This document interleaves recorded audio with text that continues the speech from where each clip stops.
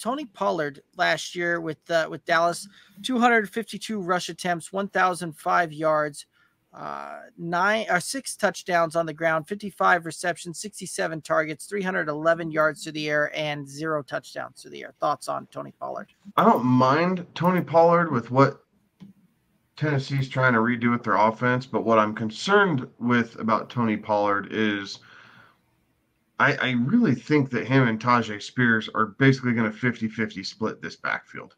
And so with that being the case, I think there's going to be some consistency that's lacking from Tony Pollard. Now, again, as a depth piece, I don't mind it. Coming off the board, RB29. I don't necessarily hate that. I think there might be, a little bit of room for improvement off of there, but really holistically, I think it's kind of going about where he's going to end up, right? You're in a 50-50 split with an offense that's completely getting overhauled. No more Derrick Henry. They brought in all these pass catchers. Feels like a great best ball play with Tony Pollard, right? Because if it is a true 50-50 split, maybe there's a week where, they ride the hot hand. Again, we're still kind of waiting to see what this Tennessee offense is going to look like, how he's going to slot in with this Tennessee offense.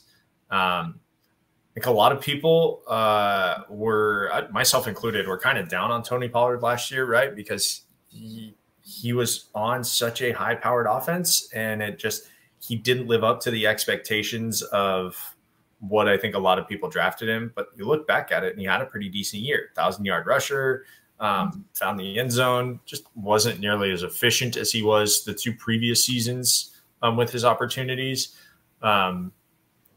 So I think there's a little bit of recency bias that might spurn some people off of him. I think it is a risk, new situation, but I will echo what Kevin said in that it is a great depth piece. I think he's a perfect best ball candidate, and certainly somebody that is intriguing. Yeah, really no other way to describe it. Just kind of a disappointing season last year, right? Like, this was a guy that, coming into it, there was a lot of chatter, a lot of talk, a lot of viewpoints in the fantasy community coming into last season that this would be a massive breakout year, massive, upside type of deal, because the seasons previous, it was Zeke that had eaten into that work and had cannibalized, goal line type of work, red zone type of work.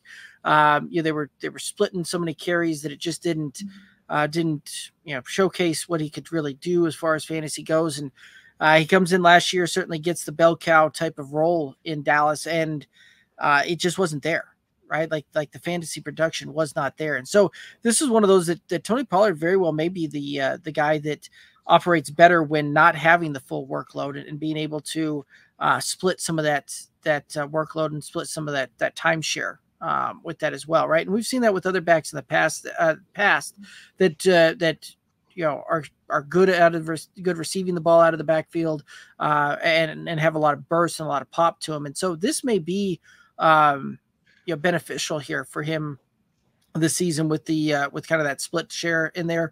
And I do think that Tony Pollard is going to still return some value, right, from where he's coming off the board currently.